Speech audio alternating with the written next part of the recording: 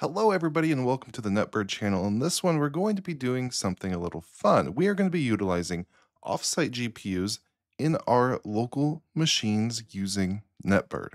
Whether if you're a developer, an AI researcher, a hobbyist, there's a chance your actual workflow might be fragmented. Maybe you don't have access to the specific GPU that you want to run in your local AI environment, or maybe you do, but it's offsite in a VPS or just an offsite computer. While your development environment, your data, your apps might be hosted locally on your laptop or desktop. In which the biggest hurdle to get what you want done often isn't the code, it's the actual network. Maybe you have an account on one platform, but you see a GPU on another platform that's just a little bit cheaper. Or maybe, for example, you're building your application on something like AWS, but maybe Vultr or DigitalOcean has cheaper cloud GPUs. Traditionally, actually linking these things together would involve complex firewall rules, public IP whitelisting, and configuring legacy VPN software. What if we could make your remote GPU, no matter where it is in the world, feel like it's running on your local machine? And that's where NetBird comes in, the zero trust remote connection platform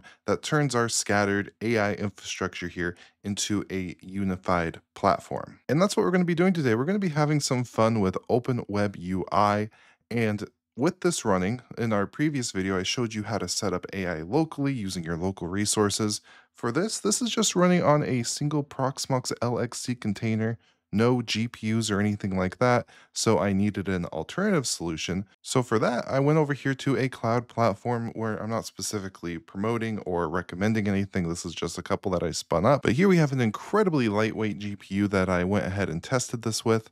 I do already have this one on the NetBird network, all linked in, ready to go. So these models are not on the local machine. This is running on Ollama on the VM for that GPU. All linked in here, ready to go, super fast. What is NetBird? And ready to go. But you see, this is a little bit slower than I would prefer. Now, while it is a little slow, I don't want to get rid of the cheaper GPU, but I want to throw in a powerful one real quick just to maybe test some AI workloads. Maybe you're developing a different app, and just for a short amount of time, you want to throw something powerful at it. That's what we're going to do real quick, testing with Ollama and OpenWebUI. Because Ollama actually has a pretty cool feature. If we go into our settings and then go into admin settings, under connections here, we can add different sources for the Ollama API. And you can see right there, I have Vultr, and you could have multiple things, kind of creating a mesh of GPUs that you have access to. So what I've done real quick is I've spun up another slightly more powerful VM here on DigitalOcean,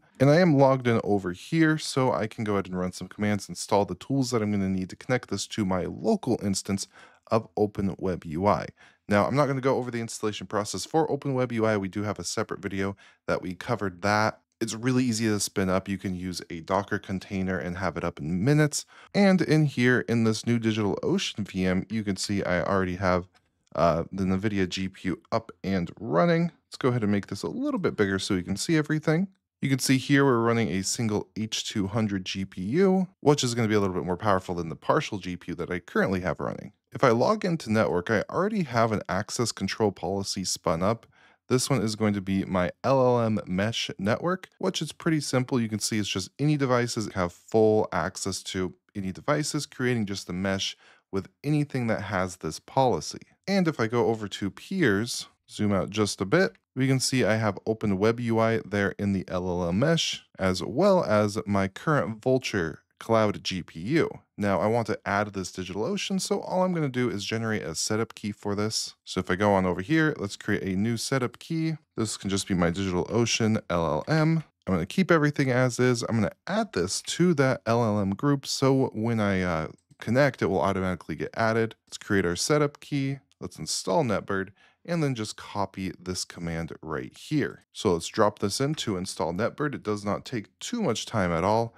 And while that does that, we could grab the actual run NetBird command that includes our setup key automatically. So let's give that a copy. And when we see it prompting NetBird up, that means we're ready to go, ready to connect. So let's run this. And just like that, we're connected. So if I run a NetBird status, we're connected. We have NetBird IP address. We have our peers that are connected with that LLM mesh access policy. And if I head back over to peers, for example, and I'm just to ping another machine such as OpenWebUI, which I already have connected, using the same exact process that I just showed you. If I copy this, give it a ping, just to see if we can reach it, you can see we're good. And just to kind of demonstrate that access policy in action, if I disable my LLM mesh, you could see we now have an issue. Let's go ahead and re-enable it.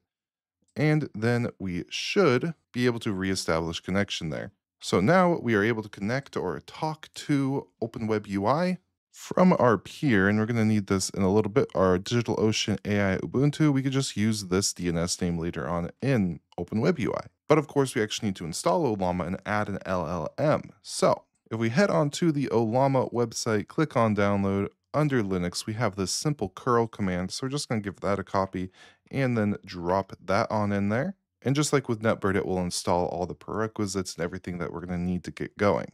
There we go, and we can see that the GPU is installed, so it's automatically detecting that. So we're going to be good to go in that regard. Now let's grab a model real quick. On Ollama, if we just head over to models, we can see a whole bunch of them. Now I already been trying out a lighter DeepSeek model over on my other cloud GPU. Let's go ahead and try GPT OSS on here, just like we kind of did in our last video. On our other one, we've been messing with the 7 billion parameter DeepSeek model. This one, or this GPU, is a little bit more powerful, so we should be able to run this 20 billion parameter. So let's give that a copy, drop that on in, and it will take just a bit to download. That is impressively fast, 1.4 gigabytes a second. That's the fastest thing I've ever seen download. And here we are, we're in the model. This isn't how we're going to actually be interacting with it, but just to make sure, how do I make a NetBird setup key? Whoa, look at that go. Holy camole. Man, that was that was fast. All right. Now, to get out of here, it's Control D. So now we need to actually expose Ollama so that our other machine can actually see it. And for that, we're going to need to edit the service for systemctl. So I'm going to want to paste this in right here, sudo nano, editing the Ollama service, jump in there, and under service here, what we're going to want to do is add a line. Specifically, this line right here. So if I paste this, we are exposing our Ollama host to the entire system. Let's go ahead and output that. As you can see, if I run this command right here before actually restarting the service, we could really only see this port on our local IP address there. Now let's go ahead and reload the daemon, restart Ollama, and now if we run that command again, you're going to see everything is exposed for that port. So now we can actually test, and we might need to change a firewall rule, but before I do that, we are going to grab the host name for our DigitalOcean Ubuntu instance, head over to Proxmox in our actual shell for OpenWebUI. First, I'll do a simple ping just to make sure it can see the NetBird machine, which it can, so we'll get out of that. On our local machine, we could test to see if Ollama is running with a curl command. So localhost at the port 434. Hit enter and we'll see Ollama is running. Now if we do the same thing, we're going to be able to see if we need to add a firewall rule. So again, a curl command, HTTP at the port 1143. Like that, hit enter, and we could see that Ollama is running, which is awesome, so we don't need to mess with the firewall at all. In which, at this case, we're basically ready to add this into our local instance of OpenWebUI. So I'm just going to grab this URL that I just made right here. So let's give that a copy. Head on over to OpenWebUI. Again, we are in the settings under your user, settings, admin settings, connections. And here we're going to go ahead and add a new connection. So for our base URL, we're going to paste this on in. We could even change this type to local because it's going to look and feel like a local instance. You can go ahead and set up API keys for extra security. I'll leave a link down below. But just for now, just for this test, we're going to go none for the authentication. And if I go ahead and verify this connection, you can see that the connection is verified. So we can save this now. And now we have two cloud GPU connections or two Ollama API connections within our single local instance of OpenWebUI. Now, if I head over here and I click on my models, you can see I now have that GPT OS model which is going to be running on a completely different GPU. So I could select that and actually give it a prompt. But before I do that, I'm actually going to run something so we can see it in action. So if I run this command, it's going to kind of give us a live feed of what our GPU is doing.